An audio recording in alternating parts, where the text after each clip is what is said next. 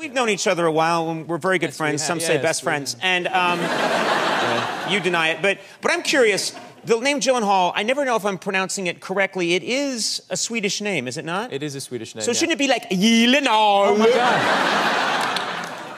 I have Gyllenhaal.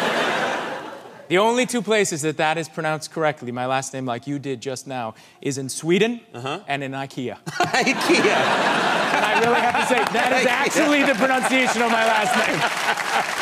Us Swedes, you know, we're pretty great people. I mean, I'm half Swedish, you know, but we're pretty great people. And you know, we come with simple instructions and we seem really great. And then at the end of it, your fingers are sore and you feel awful.